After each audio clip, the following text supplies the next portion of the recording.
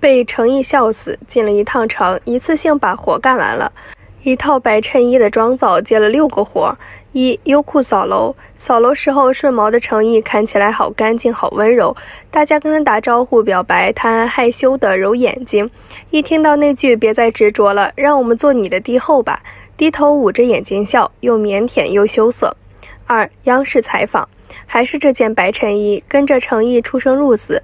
在《沉香如屑，沉香重华》这部剧中，他们最吸引你的地方在哪里？你做了哪些创新？成毅说，应渊和唐周各有各的特点，应渊以守护天下苍生为己任，愿意为苍生牺牲自己，他心中是有大爱的，唐周是深情不悔。剧中应渊的番规就是他跟编剧老师沟通之后加上去的，同时呢，他还为唐周设计了唐氏翻白眼啊，或者一些其他的小表情。三、泰媒采访。湘子在泰国爆火，身为男主角的成毅也受到了泰方媒体的广泛关注。然后他在同一背景下用同一套衣服跟泰媒连线拍了个小视频。四、新剧莲花楼概念片。成毅拿了个桃子在手上把玩，蟠桃大会，快乐加倍，看桃。虽然还是这件衣服，但是拍这段视频的时候，成毅看起来比较活泼俏皮。五、录制沉香如屑告别视频。穿这件衣服拍了个去继续守护心中所爱再会的告别视频。到了晚上又换了身咖色的西服参加湘子的大结局见面会，晚上赶去机场飞回横店继续打工。六、雀巢颐养中秋节的祝福视频。他那天的行程真的好密集，中途还换了件蓝色的卫衣，拍了浪凡的物料，真的是从剧组出来一次恨不得把拜年的视频都拍完，怪不得能把代拍都给累趴下。这还只是放出来的物料，就怕穿这件白衬衣干的活还有存货，可真是物尽其用。成毅简直就是我们当代打工人的楷模嘛。我演的最好的就是吐血，我之前吐了1000多次血。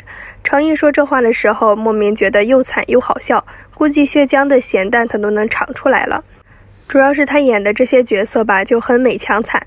琉璃中的雨丝凤，回离则公受罚被打吐血，被其他掌门冤枉鞭打吐血，九生九世被虐吐血，情人咒发作吐血，被玄机筒吐血，各种吐血，以至于成毅自己在采访的时候提起这部剧都说，这是一种表演的形式，是剧里的人物某个部位受伤了或者中毒了才吐血。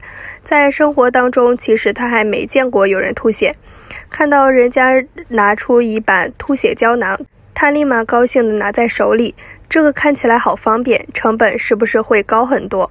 长安诺里面的萧承旭也好惨，本来是爸爸疼妈妈爱，无忧无虑的少年，跟心爱的女孩还两情相悦，结果一场意外，爹没了，妈也被逼死了，皇位被抢了，老婆变成嫂子了。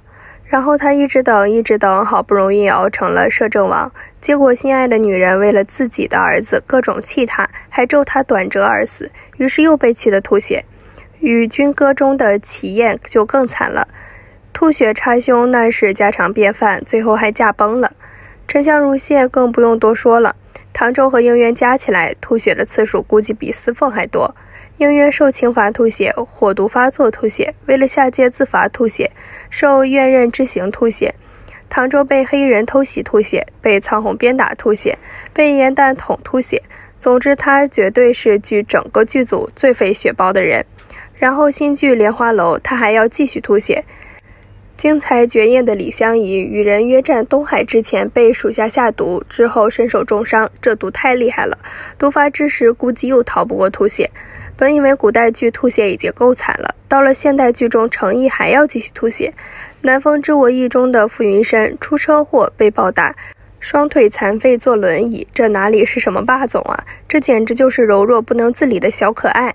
能成为破碎感的代言人，不是没有道理的。